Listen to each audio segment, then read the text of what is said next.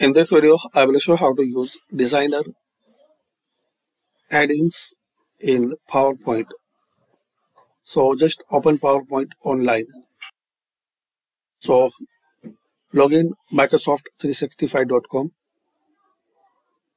and from this list you can open any Office program, Word, Excel, PowerPoint. Now you can use designer. Click on this designer tab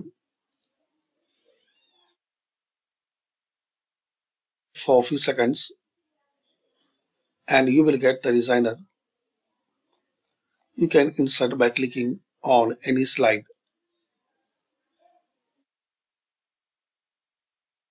But guys, you need paid version. So click here, go premium and complete this purchase process. You can buy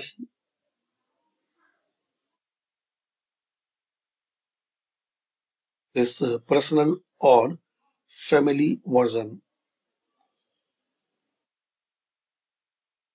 You can pay as monthly or yearly. And there are some more options. You can compare all features.